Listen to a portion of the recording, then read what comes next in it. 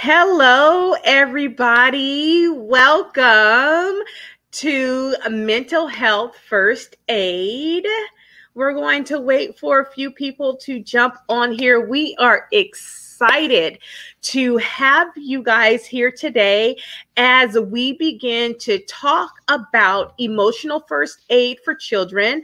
But not only that, we are going to talk about how you, as the care provider, can take care of yourself so that you can help you with first aid before you help your child or the child that you're caring for with first aid. For those of you guys who don't know, my name is Nicole Jackson. I'm a doctor in forensic psychology, and today I have the wonderful John D. White is here with me.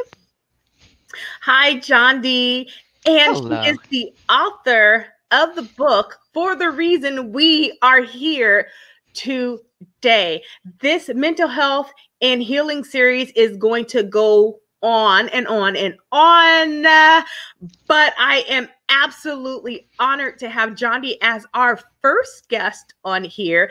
And to be quite honest, I believe that it's necessary, especially for the times that we are dealing with right now. So I'm going to hand it over to Miss John D, and she is going to introduce herself to you guys. Hi, how are you? Thank you so much for having me on. This is going to be great fun for me too, because I'm very passionate about the subject, and I think it's something that everybody needs right now. So that makes me feel like my time is well spent, and I hope that you will feel yours is too. I'm a master trainer and a trainer of trainer. Status person with tapping. You may have heard about that before. It's emotional freedom techniques is the most common kind of tapping, and it's part of a burgeoning field called energy psychology. What's the important part of it?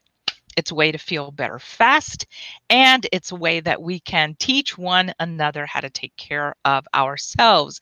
And that's what we want to do. And most especially, I have a heart for taking care of those who are our youngest and most vulnerable. That means let's talk about teaching them how to take care of themselves too. And today we're going to be talking about how to do that in an easy to learn, easy to show or teach, and easy to remember way to do that. And of course, it starts with you. But back to you, Nicole. Let's do this. Let's do this, John D. So first question I have for you today is, when is it good? When is a good time to teach emotional first aid? What a great question. Yes. Well, it's when you don't need it. Okay. It's like firemen. They don't practice during the middle of a fire.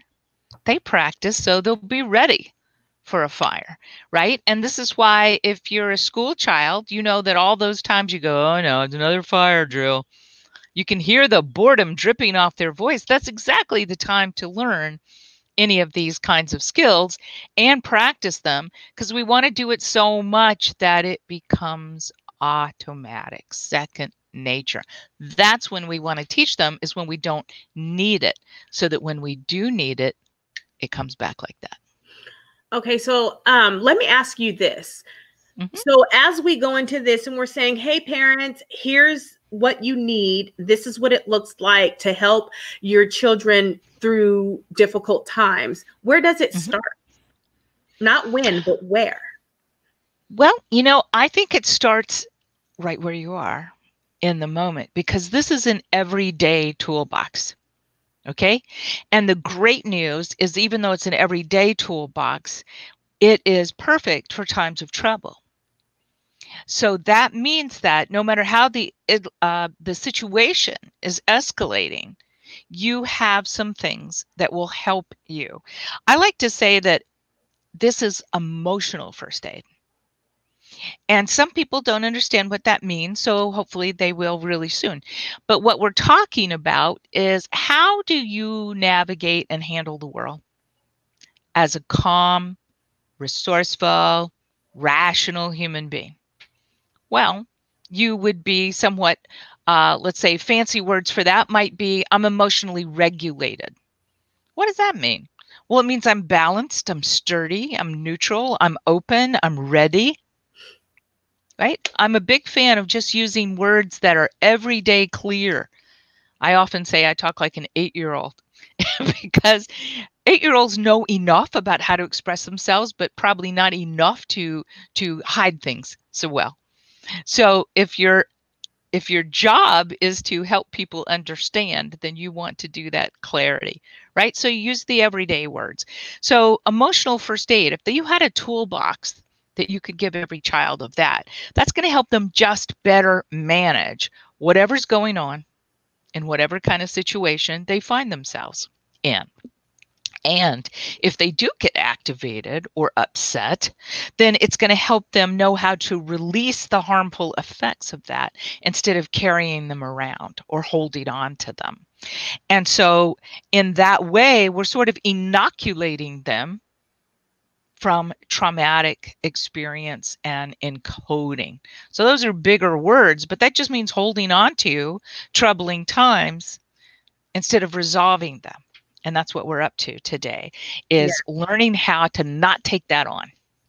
Right. So basically, what I hear you saying is we need to work with our children with saying, hey, this is a situation that's going on right now. This is how you respond to it. And this is how you deal with it in that moment so that Right. they have that release. Right. And it doesn't turn into a traumatic experience, right? Right. It becomes a situation or an occurrence as opposed to something that they're going to carry with them until they're 50 years old, right? And that's not an Exactly. exaggeration, you guys. It's really not an exaggeration. Not Um, at all. And you know, for people like you and I, we talk about this and we go, we're teaching these youngsters how to not become clients. right, right. Right? We want, you hear a lot of professionals say, I want to be out of work, right? But what does that really mean? What does that really mean? I don't want to have a job. What that, to me, what that means, especially since I focus on resilience in trauma, it means that early intervention aspect to help children on the onset of trauma, as opposed to trying to help them as they go through late childhood, adolescence, Absolutely. adulthood, into late adulthood, right? When in a way it becomes Absolutely. a little bit too, not too late. It's never too late to deal with it, but it becomes more difficult because it becomes more deep seated, right?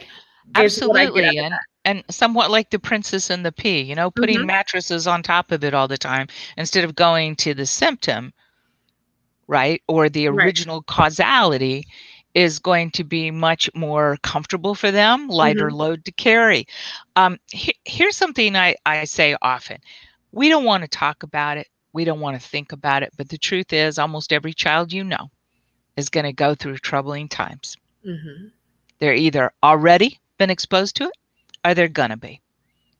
And so the best we can do perhaps is come down to that level of factual, neutral state of affairs and just go, okay, if everybody is either going to encounter it or already has, let's get to work right away and give them the tools they need in the moment, in the moment.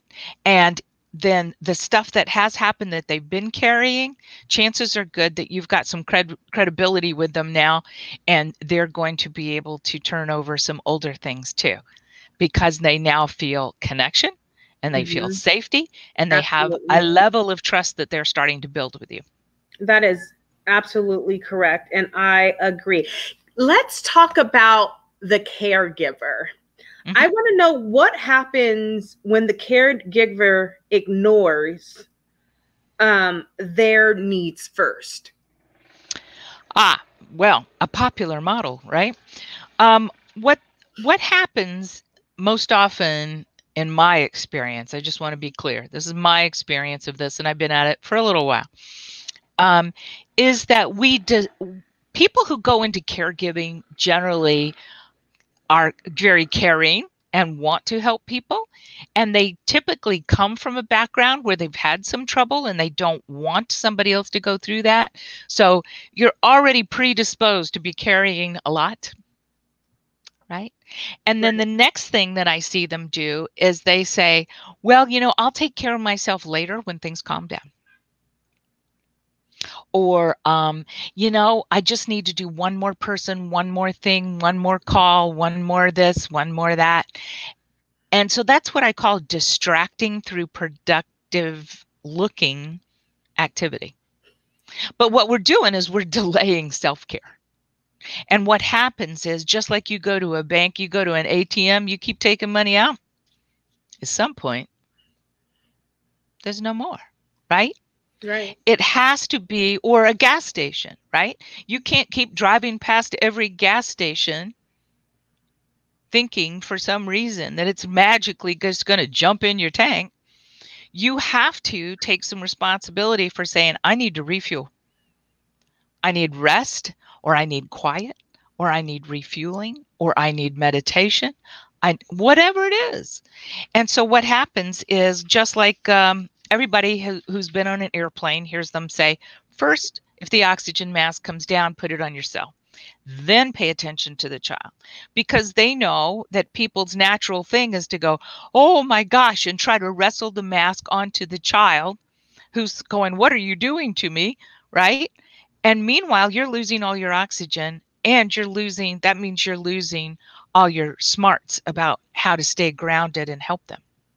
And so what happens is you become oxygen deprived. What good are you? So there's three different, metaphors for that's what happens to caregivers who don't take care of themselves first.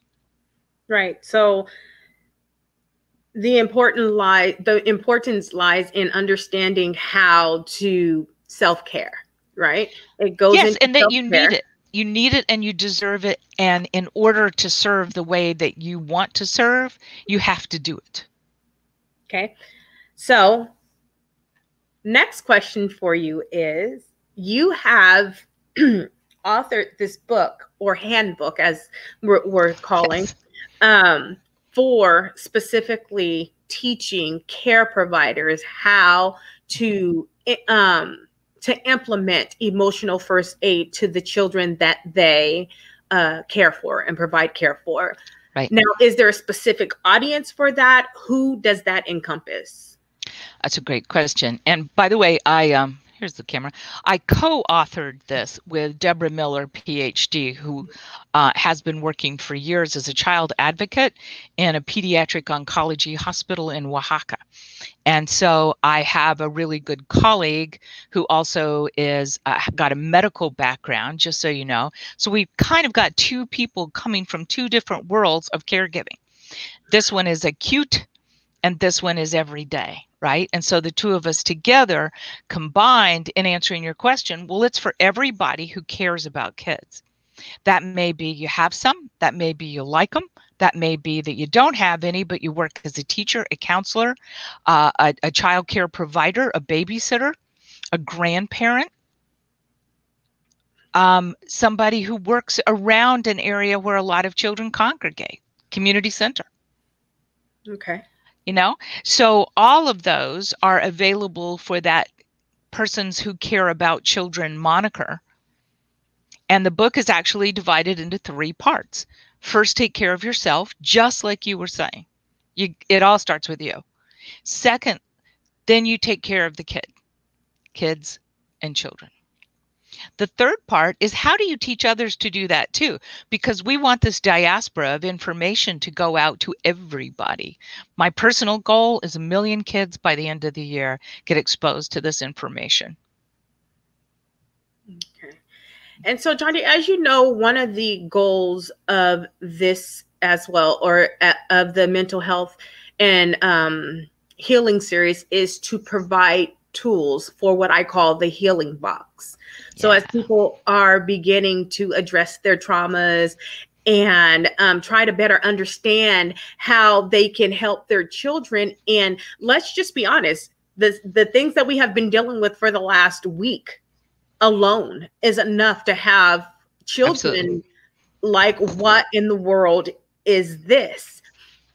As Right. parents, how would we take this tool and how would we implement emotional first aid to our children, knowing that the world is chaotic right now? Right. And we need to be able to center ourselves. Yes, we know that, right? But We do. the But question then, go ahead. I just wanted you to finish your question because I realized I was about to launch into an answer and I didn't fully let you establish your question. No, but we have a connection like that. You know where I'm going. Yeah. You know where I'm going with this. We do. How does a parent then begin to help when they see that their child is frantic and scared and Mhm. frightened of what is basically the unknown at this present moment, Right. and what we might look at as uncertain times? This is really good. So, first of all, let's just say we're talking about how to do strategies and interventions that are in the moment, right? To prevent them from taking stuff on. So, we know that. Another important part to begin with is let's let's say that as a person who is in charge of taking care of children, um, whether because it's their family or they do it for a living, that we're going to become aware of what's happening and we're always going to be looking out for them, right? So things like you and I have been talking about lately, what's going on in my city, what's going on in my block, what's going on in my neighborhood, my school, etc., and being aware, right? There's an awareness factor that we are charged with doing. But let's also say maybe you care for children, but you're not involved in that way. Um, so how would you know? And one of the things that I'd like to say is awareness can also be moved from events, current events, and onto what do you see in front of you? If you see somebody who is observably shaking, that's kind of obvious, right? Oh, something's wrong, right? But if it's not quite so uh, obvious, it might be a shutting down, a withdrawal, a pulling back, a hiding. It could be clingy or rocking. All of these are tells, right? And so these are ways for us to be reminded that people, let's just go back to children. Children are telling us all the time how they're doing. It's up to us to decode that. And I'm showing you some of the somatic or physical things because that might not be my child. I might not be familiar with that child. But if I see that their behaviors are explosive or withdrawing, I can be pretty guaranteed that something's going on with that child. Okay. And so I'm just going to say it's usually playing out right in front of you. And so I'm back to this awareness piece. What do you see about what's going on? Because I'm going to say we have a few steps of observing and then listening and then interpreting what you just saw and taking action. Okay. So I think I jumped past where you were going with that, but I wanted to make sure that I say whether they're your kids or not, kids are trying to communicate. People are always trying to communicate, but children more so until they get older and they've learned how to mask it. Okay. So I'm also going to invite the audience to ask questions as Oh, we yes. go along. You guys do Yes. not have to just sit. If you have a question that you have as this information is being provided, please by all means type in that question, and we will address it as they come up and as we can. John D, Yeah. clearly our children are always giving us signs, right? We interpret them to be like behavior issues or whatever else, when technically there may just be some underlying reason why that behavior is occurring. So when a parent is noticing that, and we're talking about implementing emotional first aid, what is a technique or something that that parent can do, can tap into to better address the need of that child when they see that child going that way, Right. to help them? Well, let's start here. The first thing that all people need, no one more than children, is a sense of safety. A sense of it. right? Even if all hell is breaking loose around you, a sense of safety with that person and the ability to connect with that person is the most basic human need. So, how can you do that? Well, you can create some calm for yourself, around yourself, meaning deliberate calm, right? If I am aware and conscious, I'll be saying, okay, I'm a role model, and in this moment, they're looking to me for their sense of direction. What do I mean by that? Remember when all of us have seen children on a playground, little kids just beginning to walk and run and tumble. And what happens when they fall down? They immediately turn around, even if they haven't gotten up yet, they immediately turn around and look at their caregiver or older person. What are they looking for? They're looking for the message from the caregiver or older person, even if it's a sibling. Am I okay? Is this okay? Am I all right? Am I supposed to be upset, or this is okay? This is normal, right? So we know children are predisposed to already look to us. Let's just call them a taller person. Might be their older sister, you know? They're predisposed to look for the taller person for survival information. How am I doing? Right? So that's one thing. We need to be the person in charge of calm. So that is an act of consciousness, really. That's what we're talking about, right? The next thing is we need to be able to communicate clearly and concisely, whatever it is, in times of trouble. Okay. For instance, we call this verbal first aid, by the way. None of these things are branded names. These are concepts: emotional first aid, verbal first aid. But for instance, when we're upset, this is another type of consciousness that we can help our kids with. The consciousness of, okay, things are happening fast. I need to be on my very best, calmest, grounded behaviors. And I need to communicate that very clearly from my face, my body language, and my words. Mm-hmm. Okay. This is long before we get to, let's call them somatic or body strategies, which this book has plenty of. But this is conceptually where you start. It starts with you, modeling safe behavior, grounded, and that you are going to model for them to stay calm, right? And in your voice, instead of like, oh, Jimmy, well, oh, I don't know. Well, get your coat. No, where's your sister? I don't. All of that is very normal, but it's panic talk. And what does it do to them? It elevates and escalates. What's different is when you are harnessing that level of competence and consciousness and you go, wait, hold on. Let's get your shoes. You know, just ching, ching, ching, ching. It's very small and they can hear it. Same way children running around the pool like crazy. And everybody, what do they say? They go, don't run, stop, you're gonna hurt yourself. Instead of walk, right? So we're trying to cut through all this noise. So conceptually, those are all the things in a nutshell I wanted to say. Then we move over to the somatic. Is that where you want to go next, which is the kind of strategies and interventions that are about the physical body we're teaching? Will that do? Yes, please. Okay, great. So the first thing that everybody since cave moms knew to do was take 5, just breathe, take a breath, right? There's a reason that all the great meditators of the world it's all about breath work.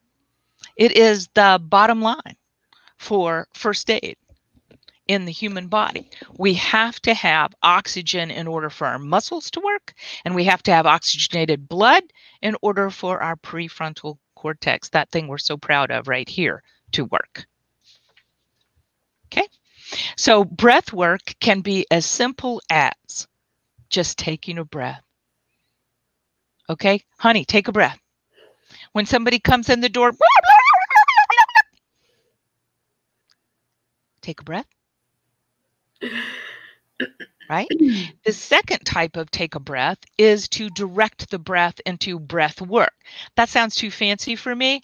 I'm really like all over the place. I have to work hard to just be simple, calm. So my breath would be, okay, I know I need to breathe deeper and exhale longer. That's the bottom line about breath, right?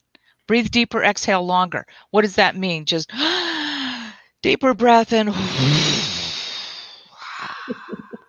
right? And little kids love that because you look really silly. Absolutely. That reminds me of the story I was telling you the other day about when my son, he was about 3 or 4 years old, and he had what he called the passenger. It was pacifier, and he lost the last one, and the poor thing was truly his friend. He was probably about 3 or 4, and he was hysterical. And me having experience, I was still traumatized by him being hysterical, right? But then I collected myself because I realized that me panicking wasn't going to help him any. And I taught him how to breathe deep and let out, right? Yeah. The key to that is he is now going to be 13 in September. And whenever he is in distress, I ask him, how do you handle that? Mm-hmm. Right? Because I want him to recall it. I want him to remember what he was taught. And he says, I breathe. I said, okay, then start breathing. Right? That's great. Right. To calm him down. And I guess I say that to say it's never too early to teach your child these methods. Because that's what I was going to bring up. You told me you started teaching him at 3. Yes. So 10 years ago, yes, he knew that the first strategy is breathe. Right. Right. And he turned it around on me one time. He saw, he turned it around on me and he was like, Mom. And he sat in the middle of the floor and he took this, I don't know, he watched too much TV then, I guess, yoga pose, put his fingers like this, knees on elbows or elbows on knees, however you want to say that. And he's like, okay, Mom, it's time to sit down and it's time to calm down. We need to breathe. Yes. And at that point, I couldn't do anything but take a picture, laugh, and relax because I realized what I had taught him. It worked for him, but he knew at a very young age that it would work for other people as well. So I say that to say it's never too soon to start implementing these tools for your children. I love it. Yes. Never too soon and never too late. And I relate, my daughter once said, I was really upset and she went, you need to tap. And I just burst out into laughter and I went, wow, what a great idea. And I started to tap because of course she's right. And once you teach them, there you go. Right. So this is about always taking care of yourself first. And you taught him at 3 years old. Hey, what do you do? So you taught him 2 things. You taught him problem solving, right? Right. Got to get some oxygen in the brain before you can problem solve. And this is how you do it. You start here, you breathe. And the other thing you taught him is to take care of himself. Oh, you know how to do that. Yeah, what do you do? And I have to admit, it was out of pure selfishness and a need to maintain my own sanity at the time. I don't think that there's a penalty for that, by the way. No, there's not a penalty for it because it came out perfect. It worked and it still works. And to be quite honest, and I'm not saying teach your child and they will always remember to do it. You have to understand that I still have to remind my almost 13-year-old that this is what he needs to do in order to be okay, in hopes that when he becomes an older adult, he will then say, okay, this is what I need to do without prompting, right? So they'll need prompting for it for some time, but you still implement it and you still put it there. It's like reinforcement, and learning is repetition, reinforcement. And so, yeah, you're helping them learn. But that autopilot, that automatic is, again, we'll go back to the fireman. They hear the alarm and they slide down the pole and everything's lined up. They just jump, jump, jump, jump, jump.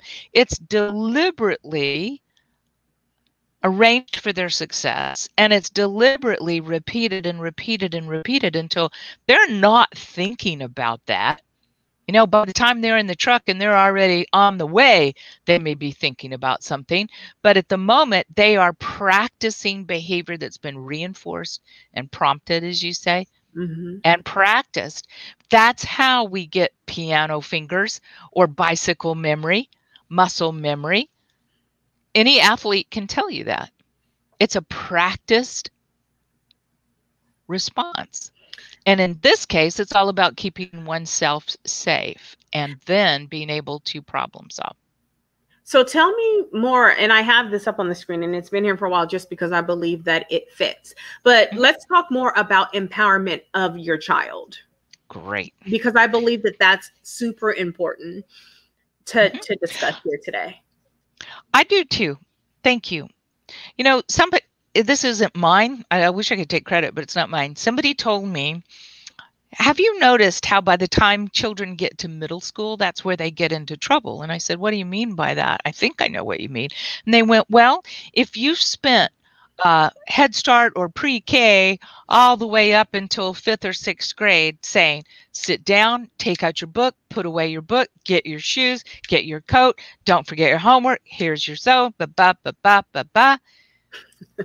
And then suddenly they get to 6th or 7th grade middle school or whatever, junior high school, whatever you're calling it there. And they're like, okay, well, we'll see you in class. Here's your schedule. And you can go find your locker and here's a combination. And you need to make sure you get yourself there on time and whatever. And bye.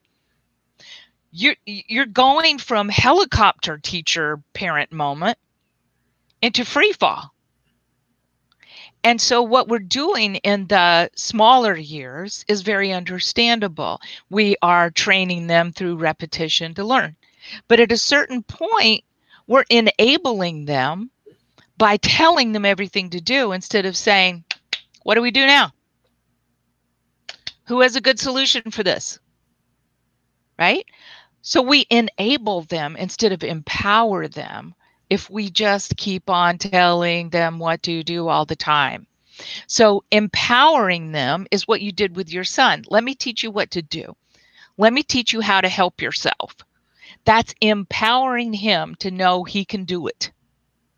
And how does that particularly connect to emotional regulation during times outside of the breathing? You know what I mean? But empowerment, absolutely. You know what I mean? I do. And so let's talk for a second about two things: body awareness, body sensation awareness, and the idea of emotion awareness. So emotional literacy or emotional wisdom, and somatic or physical felt sense. We teach them empowerment by saying, did you know that your body is designed to? Did you know how you are made? You are made to have messages coming at you all the time to help you decide how to best take care of yourself. No, what do you mean? Well, the good news is we have some automatic things that everybody owns, their biological legacy, if you will, so that when you touch a hot stove, you don't think about it. It's directly wired in that you go, whoa, hot. And you won't do that again because that hurts, right? That's when you start remembering, but your oldest part of your evolutionary brainstem is in charge of whoa. Right? Because if you had to let it go all the way through your cognitive powers, you'd probably burn yourself badly. So you have a beautiful design. What are we doing? We're empowering them by telling them that they already are designed for success and survival. All we have to do is be listening to it, watching for it, right? A second sense would be, have you ever noticed how when you go to a situation that doesn't feel very safe, that your stomach starts talking to you? Have you, as a parent or caregiver, noticed that anytime there's something wrong, it's, I don't feel so good. My stomach doesn't feel so good. My tummy hurts, right? It's a first line of distress.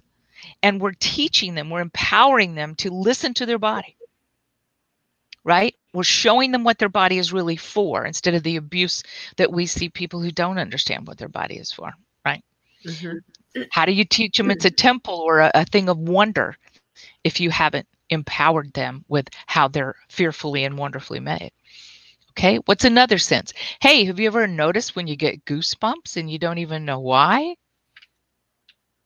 That's So your you're saying body. making them aware of when their system is saying, hey, there's danger, or hey, this is not right. Check this out. Check this out. And in this way, they can then learn how to react positively, appropriately, look for help before they become frantic, right? Before that flight or fight kicks in, so to speak. That's right. That's an innate reaction in all of us, right?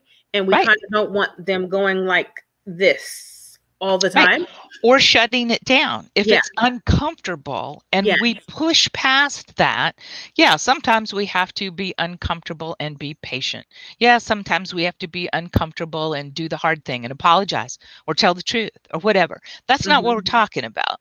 But this is part of empowering them, is teaching them. Yes, son, yes, daughter, that's true. However, there's many times where discomfort just suddenly appears out of nowhere.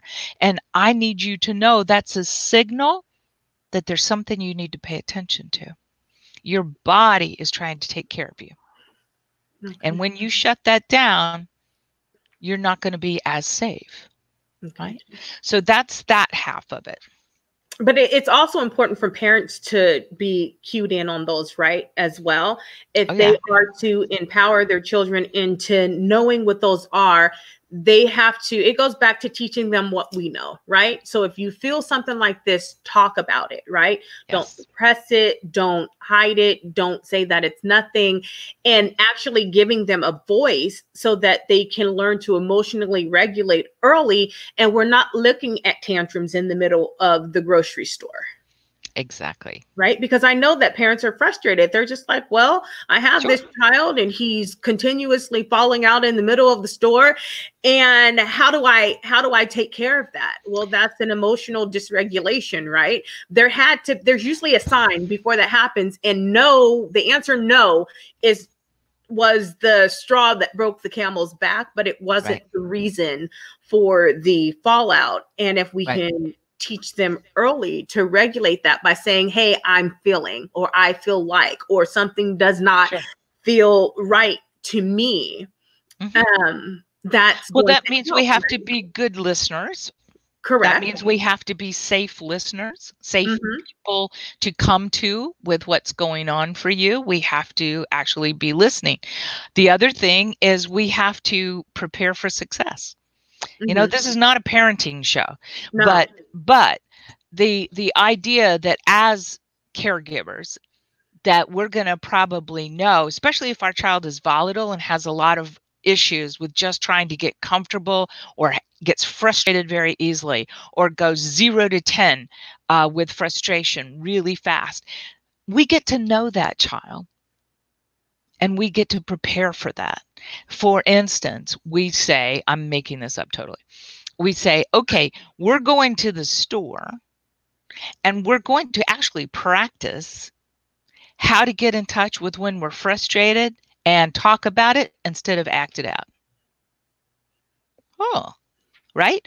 That means that I am not going to the store when I have to go get some milk, when I have to get some dinner on the table. That means I'm going to the store when I don't have to, because I'm preparing for success by teaching an object lesson. So here's this, as we talk about this, and again, if you guys have questions when we're having this discussion, please post the questions. But as a parent, and I'm going to play devil's advocate here, as we talk about empowering our children. Okay, some parents think, okay, if I empower my child, then this child's going to have a voice and this child is going to become disrespectful, right? And then here I go saying, hey, I want you to emotionally regulate, so here's your voice, but right, I'm not feeling that right there. And I can tell you, as a parent who has always told my child, speak up. If you have something to say it. Don't suppress it, right? Because I don't want you holding it inside, walking around moping, because my nerves can't handle that, right? to be honest, right? And most parents are just like, but I think we're missing the idea of how. Right? Exactly. It's how you teach them. It's how you teach them. Because do you speak to your child with respect? Right. Do you tell them you respect and expect them to do the same? Correct. Yes. I always tell my son, it's you can say what you need to say, but you need to do it in a respectful manner, and you have to teach them how to do it. Right. So when we talk about empowering your children, we're not talking about empowering your children to be disobedient, but we're also talking about empowering your children to, when they become adults, they don't believe that they have to suppress what they're feeling and swallow their feelings, because then they don't get things accomplished and they experience more trauma in that effect. So exactly. And so what we're teaching them is, what kind of information are you aware of, and how do you express it to somebody in a way that makes sense and they can help you with that? Or just to let them know, or just to feel like you've expressed how you're feeling. But we model it, essentially. And so we also teach them about the tells. When I feel heat coming up like this, Chuck, that means I know I'm really starting to get upset about something. Right? I can either start screaming and running around, or I can go, I'm getting upset, which is just the truth. I don't even know what it's about. I'm getting upset as an announcement. Right? It's pre-framed to where I'm going, but I'm teaching them to pay attention and to say it, but not necessarily to shut down everything around them, just to say, hey, Chuck, I can't hear it when it's so loud. I need you to just tell me simply what's going on. I'm really angry. I'm really upset. I'm really whatever. Now we're getting into the other half of that conversation, which is emotional literacy. What is that feeling? Right? What is that? What do we call that? And what do you do about that? And if there's too much, I mean, I'm a big fan of teaching simple language like too much. Too much.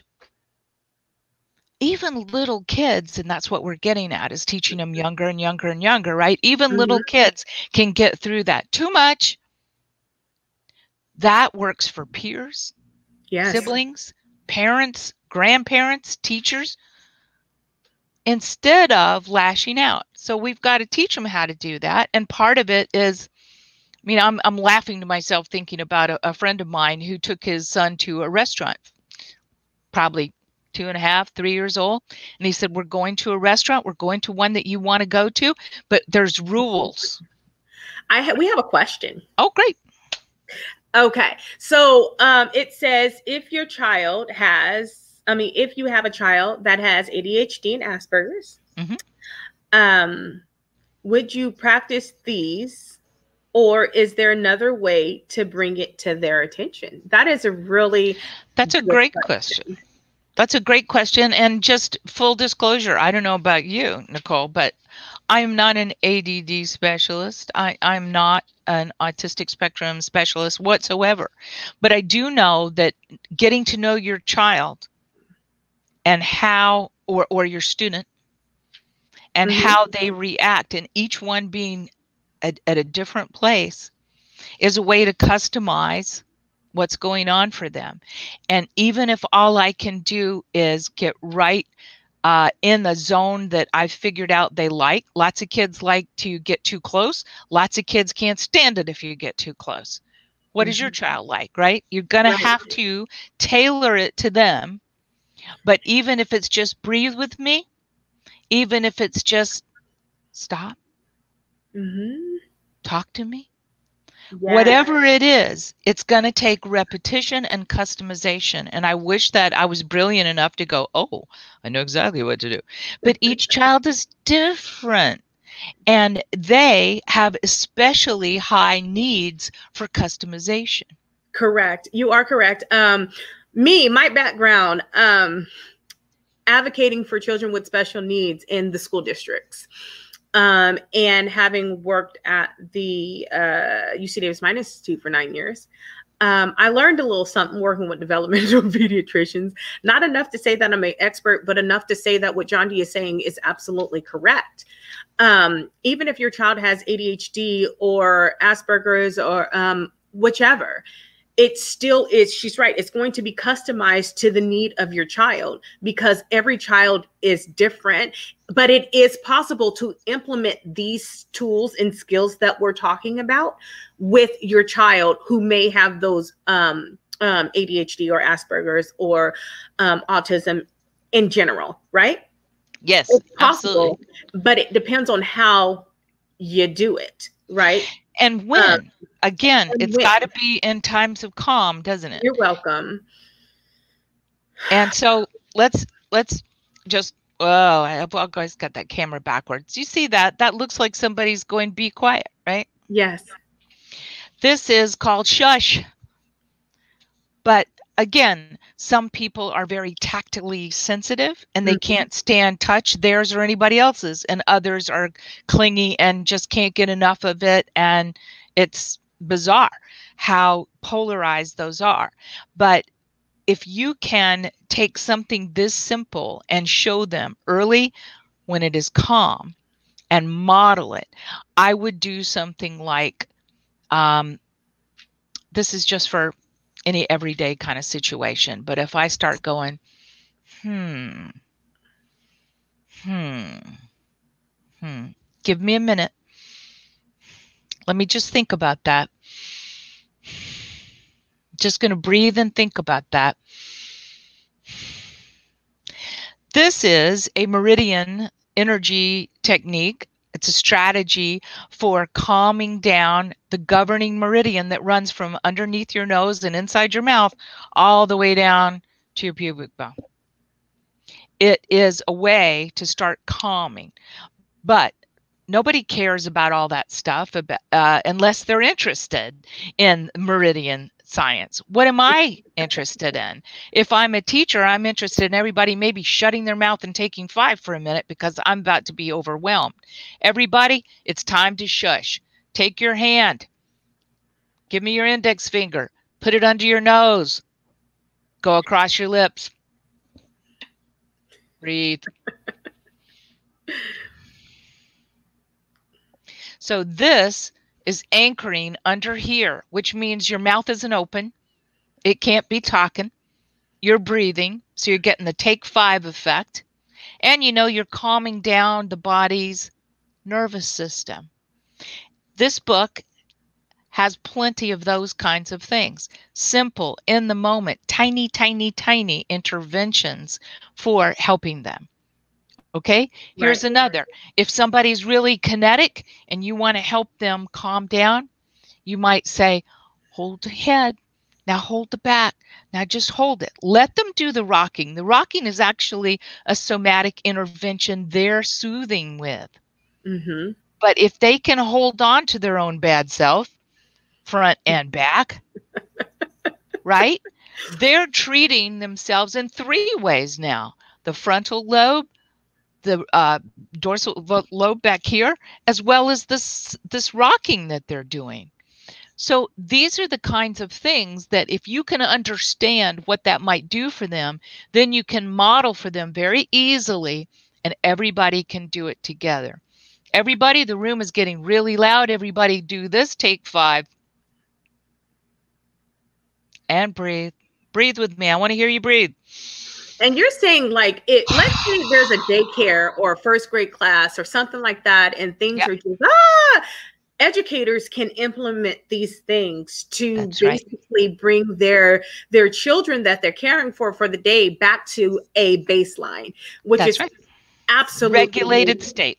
right. There's a question. Will we post the books in the comment at the end? Yes, I will post the book in the comments at the end, so that you can know where to purchase it at. You can actually purchase it on Amazon. Let me go ahead and tell you that now. And you're just going to search John D's name, John D. Whitus. That's how you're going to do that. However, 5 people who registered will be selected to actually get a copy that is autographed.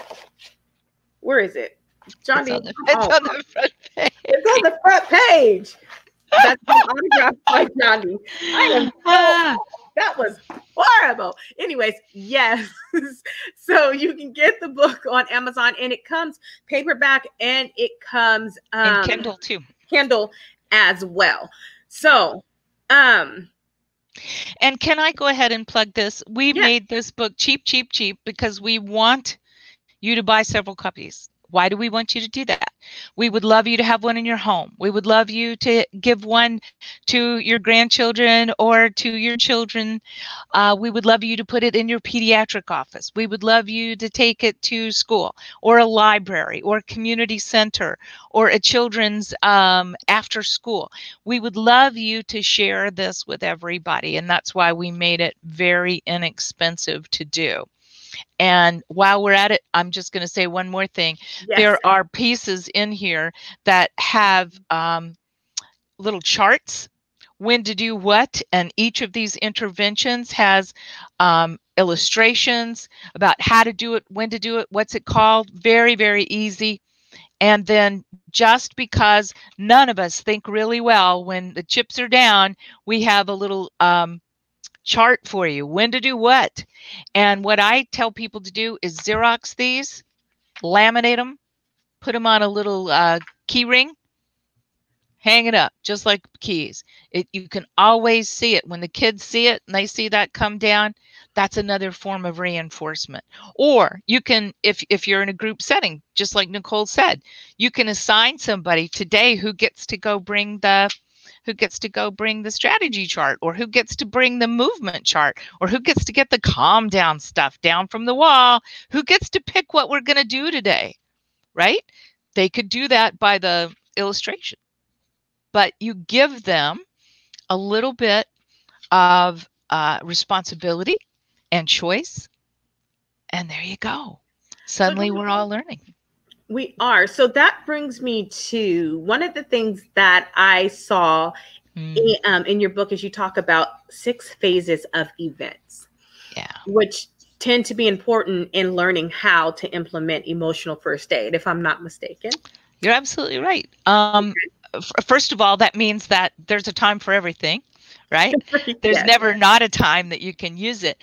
But let's also say, in this time of COVID-19, which is all around us, pandemic is different than an event. Okay. A pandemic is, I don't know where it came from. I didn't know what was going on for a while. All of a sudden it was here. I don't know when it's leaving. Right? It's a chronic uncertain state with heightened fear potential. So that's slightly different, but P.S., I'll talk about that in a minute, and it's called during, right?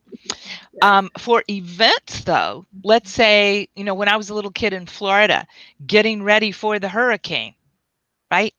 There is a just before. We know that the hurricane is probably going to be here by 6 p.m., right? And so there's a just before time when you can, this is phase 1, when you can remark about that with your child or children and say, okay, everybody, we know that there's a hurricane alert, right? What does that mean? Or if they're an older child, hey, everybody, before we dismiss, we all know that this is going to be happening. Anybody got some thoughts about that? Or how are we feeling about that? right? Because in that time, we're talking about the physical reaction or an intuitive hit or a thought that they're having, and we let them express it. We don't hide it. We don't try to pretend it's not going on, but we talk about it in age appropriate and situationally appropriate ways. And then in doing that, we can remind them, you've got your breath work, or you've got your shushing, or you've got your pretzel, which really helps your body get calm. So each of these are little names for the in the moment strategies that are in this book. Okay, that's just before. That's phase one. Phase two is as it begins. Oh my gosh, here we go, right? On the roller coaster, it's like, oh my gosh, here we go, right? But in a real life event, it's going to be as it's beginning. And generally, we have a flood of adrenaline and other hormonal chemicals because it's preparing our body to defend itself or do something, right? So we've got different kinds of interventions for that. And one of the ones that I think is very helpful to people, I already showed you, which is just everybody just hold on for a second. We're just going to do this for about a minute, and then we're going to take our next action. Now I'm starting to use verbal first aid as well. Shorter, directive sentences. Grab your head. Hold on tight. Breathe with me. Okay, good. Now I'd like everybody to get their coats, line up at the door. Boom and boom and boom, right? The third stage is essentially what we're in right now, which is called during. It's in the middle of it. We're in the thick of it right now, right? It depends on where you are in the country or in the world, how far in the during you are, but it doesn't matter. During, what do? Well, we know that we can ground or self-regulate. We know that we can do a couple of things, and one of them that I would probably say to everybody is a tension tamer or the finger squeezes, and these are in the book too. And finger squeezes are this simple. Hold on, embrace your finger, nice and gentle and slow. And I want you to just hold on to that until you feel the pulse. That's your heart taking care of you. Beautiful. Now let's go to the next finger. Embrace that.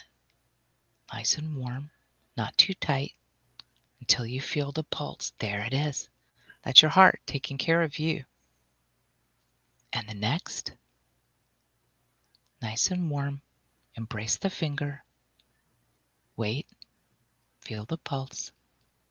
There you go. Good job. This finger. Yeah, you're learning just how tight to hold it. Perfect. And there's the pulse. Good job. Great. And the last finger. Go ahead. Listen and wait. Feel the pulse. This is you taking care of you. Beautiful. Great. You can go on to the next hand and treat the other hand, or you can stop right there. But these are things you can do together. And this is what is in training your energy, if you will. I'm connecting with you in safe, proactive, emotional first aid. Amazing. John D., I thank you. I believe that this is the perfect spot to say thank you, and thank you to everybody who has tuned in. We have down here at the bottom, you will now be able to see where to order the book. And then here, if you guys are interested in talking more to John D. outside of this setting, she can be reached at the information on the screen. I have to tell you, I enjoy and love having these conversations with John D. But that right there, that's relaxing right there. And it Good. works and it Okay. helps. And that is a amazing example of emotional first aid. Because if you were excited up to this point, I challenge you to say that just listening to John D right now didn't just bring you and center you and calm you in a space that you were not exactly expecting. I thank you for allowing me to have the platform to tell people what people have taught me, right? I'm paying it forward. I want to remind them that children overall, it doesn't matter how well or badly you do these exercises called strategies, children need to know from you. They need to know and feel they're safe, right? A felt sense of safety, a sense of safety. And it all starts with you. That means we're the teacher, we're the modeler, we're the demoer, and they take their cues from you. If you're flipping out, if you're really calm, if you're shouting, if you're soothing, they're taking their cues from you. And they develop trust in the signals that you're going to send them, because after they come out of an event, right? So just after the event or the initial recovery or the long-term recovery, they know they're safe and you're with them and you're still here and they made it through. And this is what is called building resilience or fostering resilience, right? And Absolutely. so please, please, just if nothing else, remember all they need is to feel they are safe with you and that they take their cues from you. Thank you. John D, thank you so much for providing tools for our listeners to put into their healing box. And I think that you were the perfect person to kick this series off. And just so that you know, Johnny and I talked briefly on bringing her back to more specifically talk about tapping technique and so forth. So you guys can look forward to seeing this beautiful face again. Thank you. It's a pleasure to be here. Thank you so much for the privilege of kicking off your series. I'm delighted that you're doing this for everybody. You know what? It's a must, right? It is a must. In the times that we're in right now, and everybody's emotions are high, I believe that this was the perfect time to bring this forward and say, here, this is how you can take care of you. This is how you can take care of your child. Please use it. Please use it and use it. Like I like to say, please wear it out. That's great. Wear it out. Because right now, outside your homes and in this world, there is a lot of unknowns. And if we can stay emotionally stable, right, and implement the tools that we have to be okay, we are going to make it through what is uncertain times right now. So thank you. Thank you. Thank you guys know, this series the next installment of this series is going to happen on June 16th. And it will be in regards to we're going to discuss a little bit about anger management and tools on how to better regulate yourself. So we're still talking about self-regulation and mindfulness in regards to knowing your cues and knowing the cues of others in situations that can cause you to be upset. So that's where we are going with this the next time. So please, I look forward to having you guys come back with us on June 16th. There will be a flyer to follow with the appropriate information and how you can join us. Again, like I said, this series is going to go on and on as long as I have people who are willing to come forward and talk to you and provide tools for you until your healing box is overflowed and you have to get another one, and you have many of them with many tools. I am going to continue to come to you with information that's going to help you heal, because as I always say, resilience is a journey. And if you don't have tangible tools, that journey is going to be hard. And so I want to provide you with the tangible tools you need to get to the end of your journey much better than when you started it. All right, everybody. Thank you very much. Again, thank you, John D. And you guys have a beautiful day. Thank you so much and enjoy. Enjoy. Bye.